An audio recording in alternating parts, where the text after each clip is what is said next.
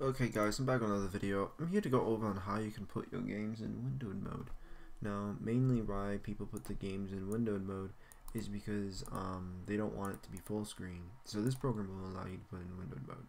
So what we do is we load up Dxwnd, which is the best software to be using. I already added a game in here, but I'm going to go ahead and delete it. So delete, right click, add, and then you put the name of the game, which I'm going to put Mercenaries 2. Path. We're going to go to desktop, and then we're going to click on the shortcut of it. Then we're going to go to launch, and then we're going to use the .exe. So both of these have to be the .exe. So after that, what we're going to do is we're going to click on run in windowed mode, and you can also keep the aspect ratio, or you can keep this if you want to, desktop center, work area, or desktop.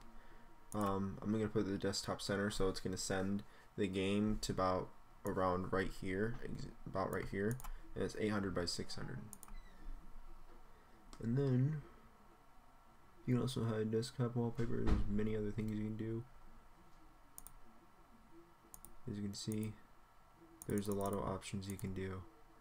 You also do use version hook. Make sure you have it on automatic because you never know what it's on.